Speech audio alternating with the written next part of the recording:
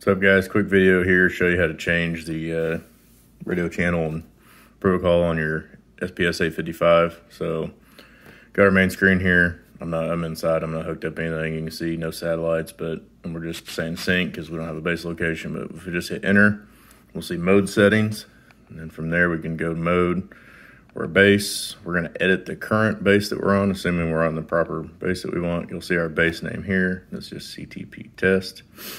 Base code's gonna be blank.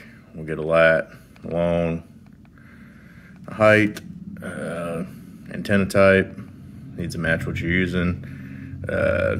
Measure to APC is antenna phase center.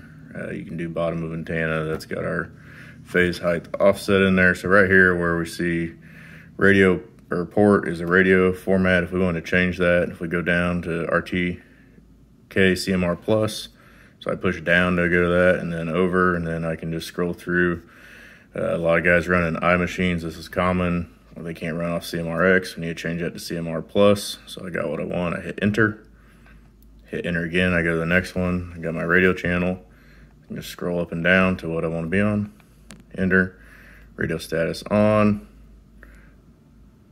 Then from there, should go back to our main screen. Should go back to trans syncing.